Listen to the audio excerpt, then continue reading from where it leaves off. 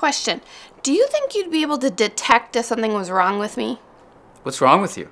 Are you depressed? No, I mean, like, if I had cancer, you could smell the tumor, or if I was allergic to something, you could stop me from eating it before I ate it because we're so in tune. Jesus, that's a lot of pressure. It's a dog thing. I just watched a video. I can't get into screens.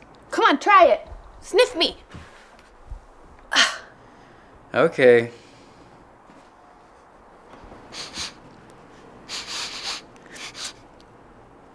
Anything? So how am I doing? You made the switch to natural deodorant and you haven't shaved your legs in 2 weeks. I know. I'd say you're depressed. Ugh!